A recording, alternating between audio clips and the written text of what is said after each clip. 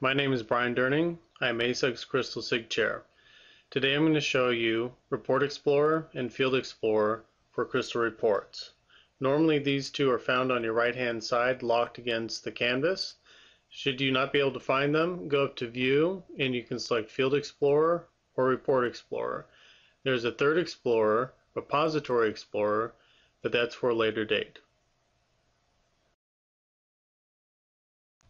For those of you who like to customize your work area, you can do this. You can grab the tab down here at the bottom for Report Explorer and move it over to the left. That'll make it float in the window.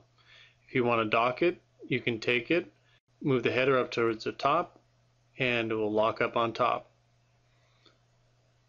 If you don't like it there, you can unpin it, bring it back over to the right, and put it on top of Field Explorer. If you don't like that configuration, take Field Explorer, move it on top of Report Explorer, and now you have them back in the tab position in which we started.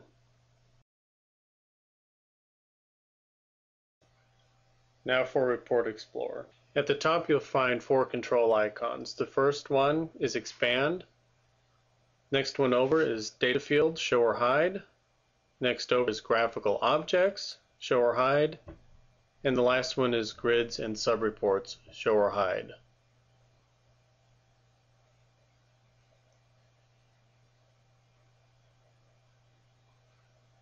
With these enabled or disabled gives you further control of what objects you can see in the Report Explorer.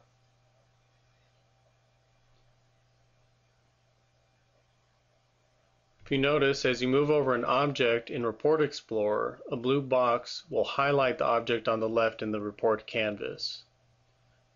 This makes it easy to find the object that you placed in the report but can't quite remember where it is.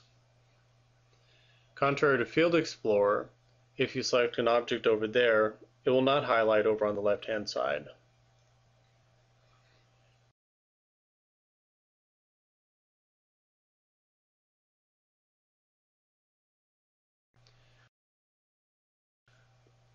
Like Report Explorer, Field Explorer has control icons up at the top.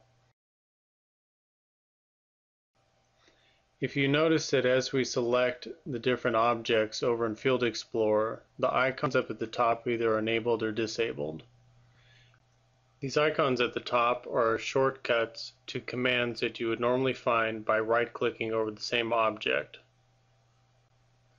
By using the right-click shortcut, you have access to additional functionality related to the object that you selected. The icons at the top of Field Explorer are for those functions or commands that are common among all the objects.